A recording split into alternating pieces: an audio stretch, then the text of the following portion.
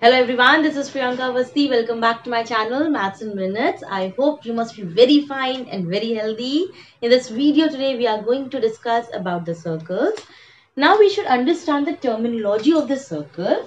When we have a circle, we have the center point C, the distance between the center point to the circumference. Now what is circumference? The boundary of the circle is called a circumference. If the word perimeter is actually the circumference in the circle, this distance is called radius, right? And when the line joins from one end to another end of the circle, it is called as diameter, right? Now, one word we will be learning, that is chord. What is a chord? Chord is a line segment. Just mind, I'm using the word line segment. So chord is a line segment that meets the 2 points of the circle, right? Now another word I will be discussing, that is secant. Secant is a line that meets the circle at 2 points. There is a difference between the chord and the secant. Chord is a line segment. Line segment is of definite length, and line does not have a definite length. So secant is a line which meets the circle at 2 points, and chord is a line segment that touches the two part of the circle. Right. Now next thing is, whenever a chord is dividing the circle into two halves, then it is called as segment. The lesser part will called as minor segment, and the larger part will be the major segment. Right. On the other hand, if a circle is divided by an arc and it is enclosed within the radius, then this region is called as sector. The smaller is called as minor sector and the larger is called as major sector. Right. Now the chord.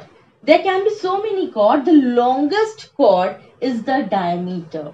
What is actually diameter? Diameter is a line that passes through the center and touches the two end points of the circle, right? So chord can be any line on the circle that is touching the 2 points on the circle. The longest possible chord in a circle is its diameter. If I talk about half circle, this half circle is called as a semicircle, right?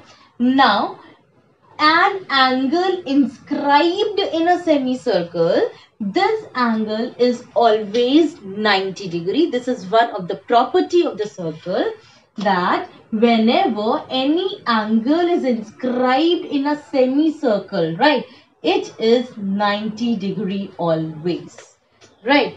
Now we come to the another word, tangent. Tangent is what? It is a line. Tangent is a line that touches any one point of the circle, and at every point only one tangent is possible.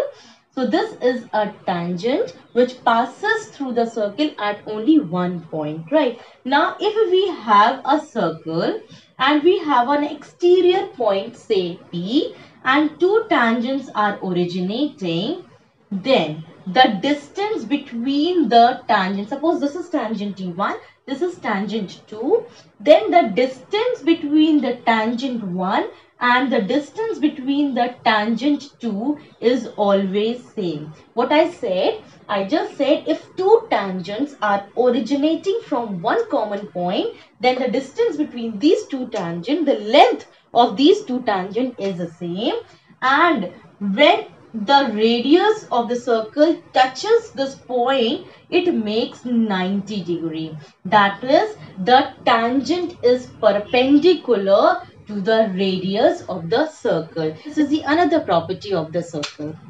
Now let's see how we use these properties in the question. Suppose this is a circle and one triangle is inscribed in this circle. The CAB is given 27 degree and we are supposed to find angle CBA, right? Now if we see this, we can find that this triangle is inside a semicircle.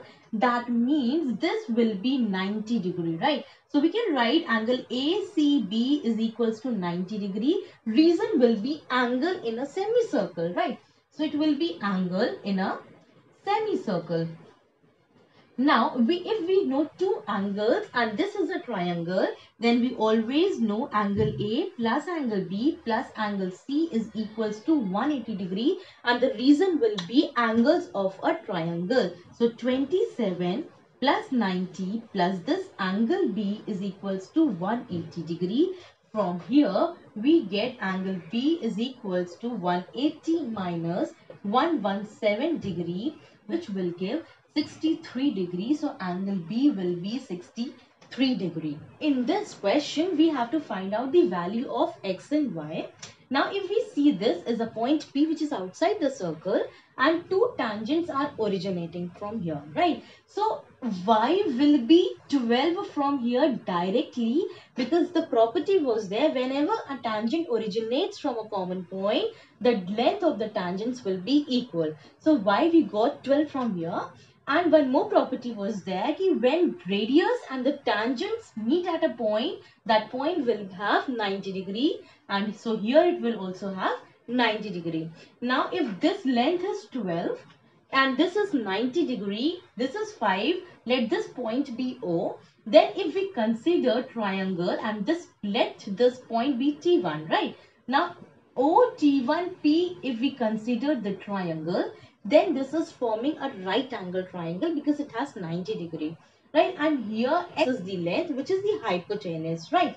So we can find out x is equals to 5 square plus 12 of square by using Pythagoras theorem, right? So from x square is equals to 25 plus 144, x square is equals to 169, and here x is equals to 30. I hope you have understood these concepts of circle. So please keep watching my video. Please subscribe my channel if you are new to my channel, and stay home, stay safe. Thank you so much for watching my video.